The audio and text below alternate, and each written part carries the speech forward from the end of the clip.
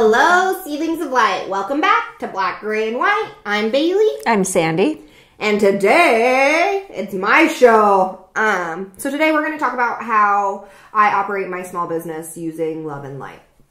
I own a wood fire pizza food trailer, and we travel all around the state of Nevada, and then we're looking into traveling around more of north of the United States in the next coming years. And I started this business in 2019, and we became fully operational in 2020 after the pandemic.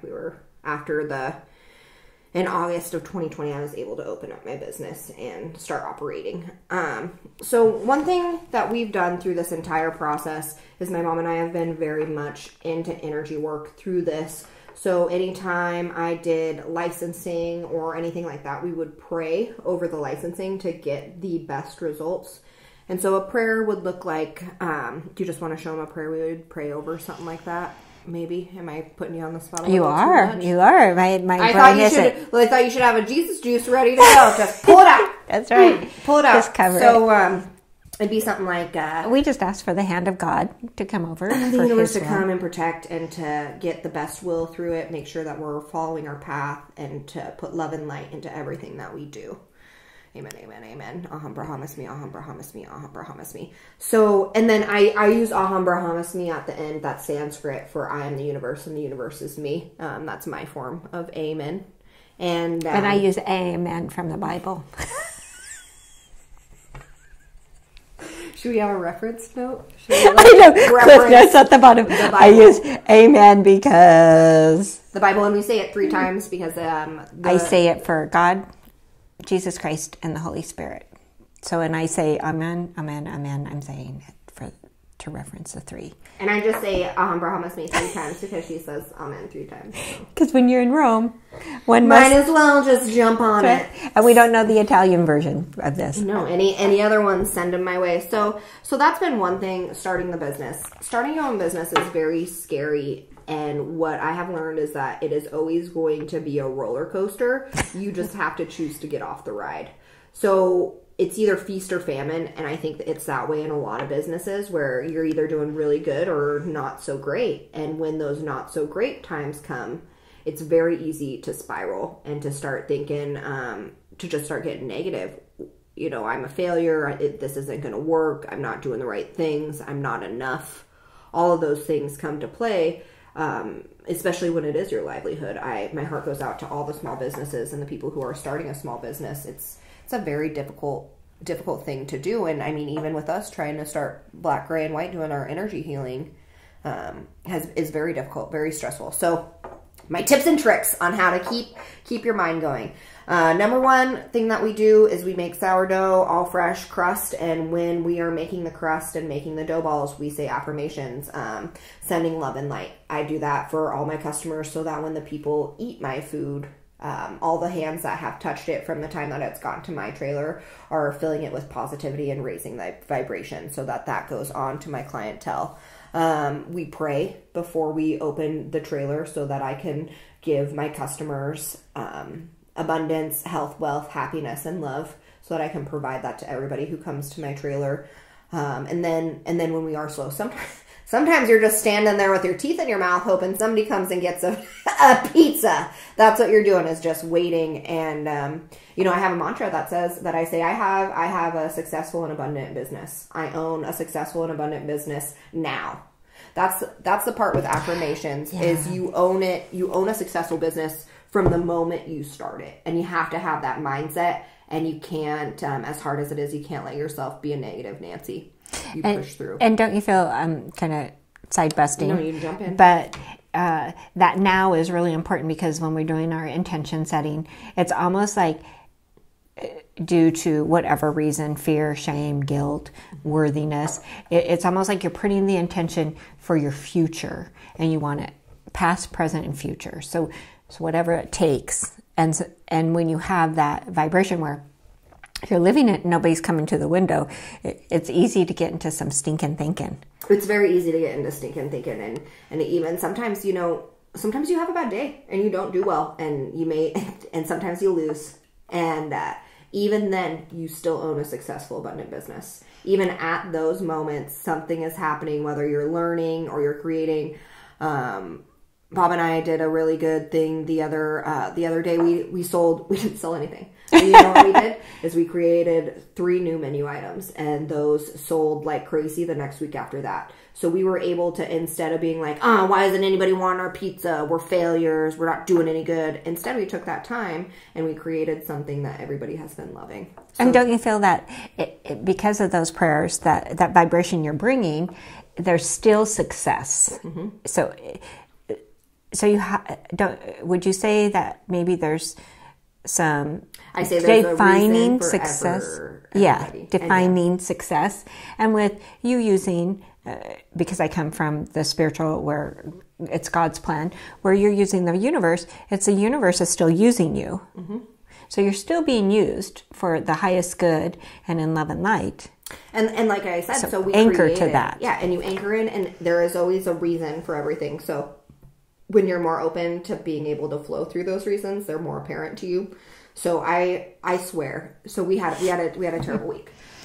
Wasn't good. We were way below our par level for hitting what we wanted to hit. And we created this new item, and we did double the amount of sales the next week because of those items. So there really is a reason for everything that happens, especially with you when you align yourself with your truth and your highest path. I believe that my business is my highest path, along with Bob's highest path, and so we just continue on that. How would you say that you keep that vibration for your highest path when you're not? You said you have your mantra, so you just keep anchoring back to your mantra. Just keep anchoring back, and I have great customers. I have people that even on the days when I sell 10 pizzas, I have somebody coming back telling me how great my food is, and that is because of the intentions I put in. The universe is really good about knowing when I'm weak, and it usually sends something in to beef me up a little bit. Aww. It sends in a nice compliment for me to reaffirm that what I'm doing is correct and that we're doing the right product at the right time. And we don't know what the right time is or when anything is going to happen. So just trusting in that has really been the biggest part that has helped my business. Because it is a lot of uncertainty, and that's hard with anything. So finding something to ground into has been the most helpful. And now we will bring into, infusing positive energy into your product is one of my suggestions to keep your business in the highest power. Praying, setting an intention before you open, serve, whatever you're doing, create a product, helps you keep the right mindset through your business. It starts it on the right foot, and it's easier to maintain a positive attitude. My affirmation that I have anytime I start to feel weak and I start to break and have self-doubt, and then protection. So protection is really important for anybody who's an empath, energy worker, whatever you do. Whether you go out in public or you staying at home, when you are running your path, darkness doesn't necessarily like that. So it will come at you more. And with me working in the food industry, I see a lot of people, and sometimes those people aren't the happiest people. And so how do I protect myself so they don't suck my energy, or I don't allow myself to get drugged down into their vibration, right? So how do I stay higher up? So I use protective necklaces. Those are my talismans that keep me safe and that I find use the best ones. My mom got these from an Etsy shop that we have tagged down below.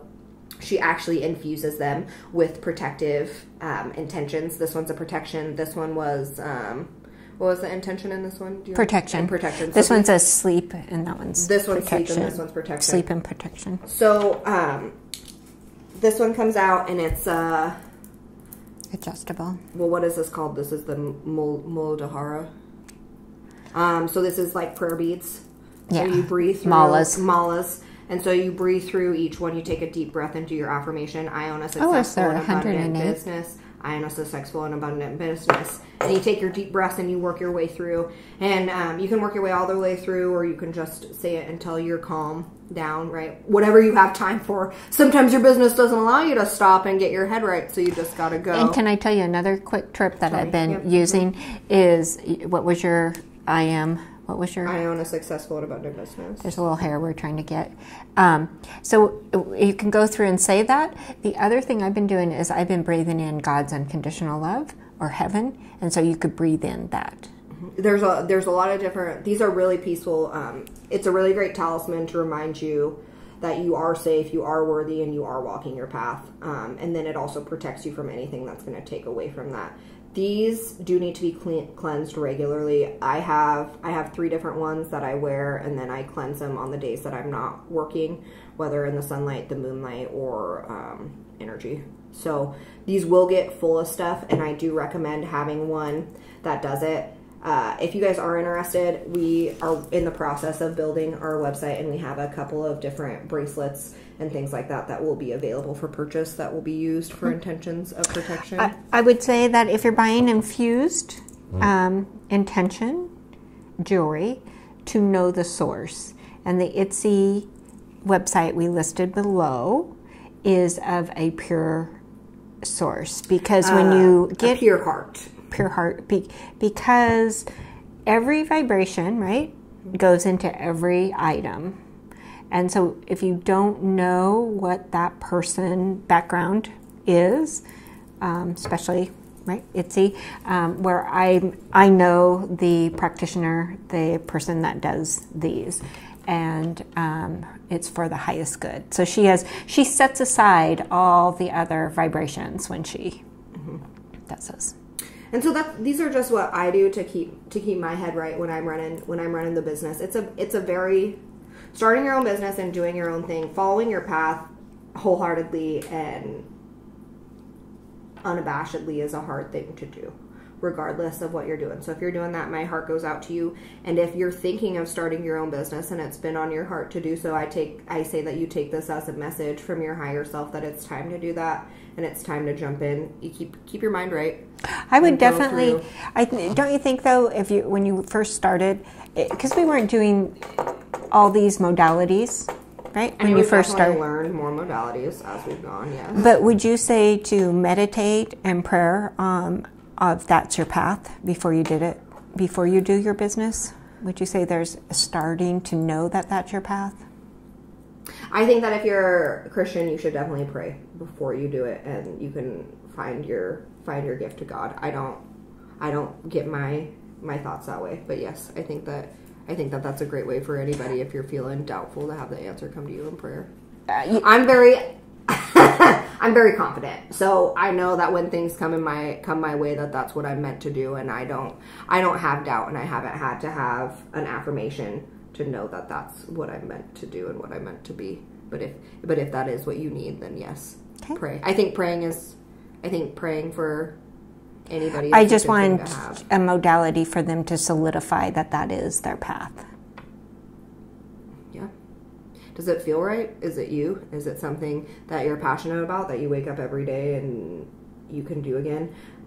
We've been running this pizza business for 2.5 years now, and operational for 1.5 years. But Bob eats a pizza every damn day.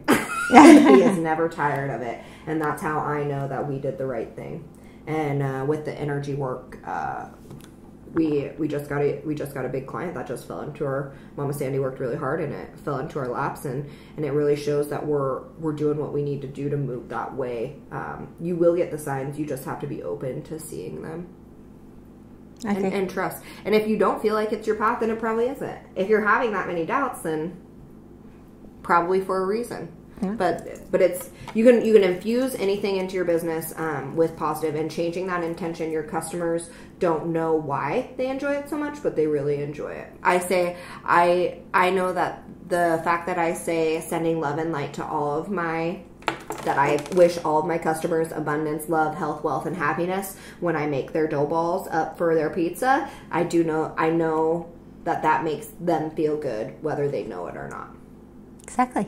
Yeah, no, I agree. So for all the small business owners out there, or just anybody, let me know your tips and tricks on how to stay positive and stay on your path. It's a hard thing to do. It takes a lot of cojones, but I believe in you.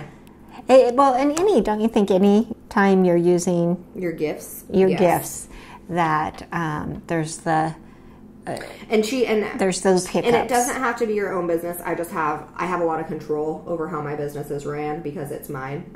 And when you're working for somebody else, it's not quite the same. But you use the similar tricks in your work. Yep. When you have a problem, you have your affirmations that you say. You pray before your day. You do the same things. Just on once the energy gets to you, you can change it in your lane. Yeah, and they say, what is karma? Karma is not the event that happened to you, it's how you react to the event. That's deep.